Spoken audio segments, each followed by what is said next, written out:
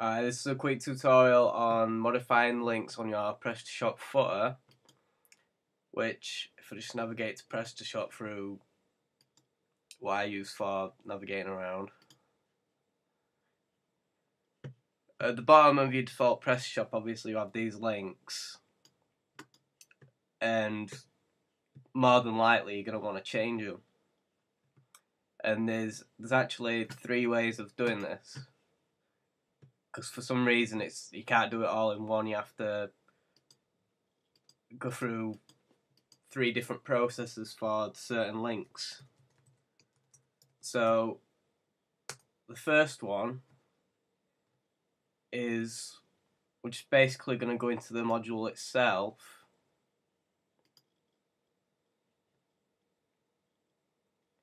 and the module for managing them is called footer links, and you'll basically see that 2 of these are ticked and all of them are not ticked.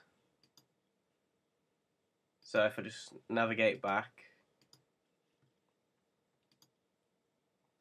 so terms and conditions and about us, 2 links that they're there because of the module, so if you untick them they'll disappear off your bottom menu.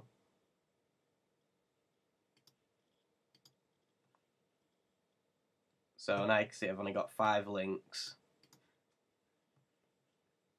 So to get rid of the other 3, or actually depending on which links are actually in the CMS bit, we'll go to Tools, CMS, and just by comparing what's on the bottom to what's here,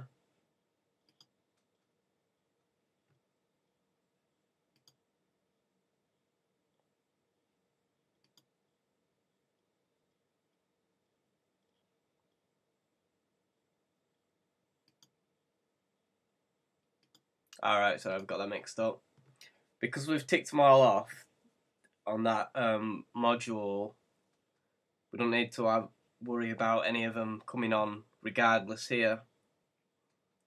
So the only ones left are the links that are hard-coded into the module.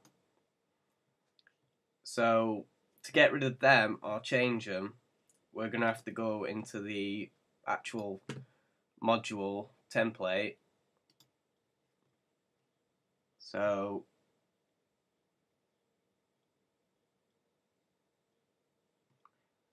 the module for the footer is called module various links, so we'll just open up module various links in TPL, and if I just go back to here,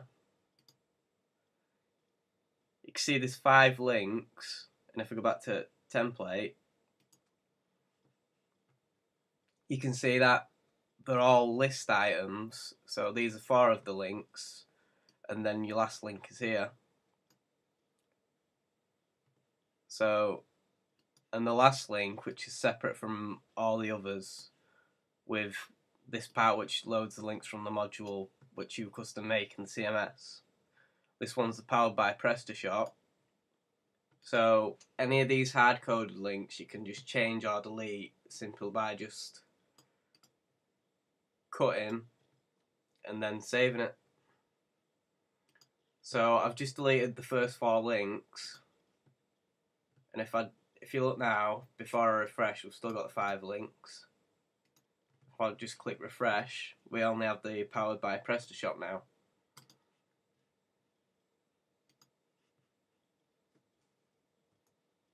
And we can just simply reverse that just by putting them back in. Oops.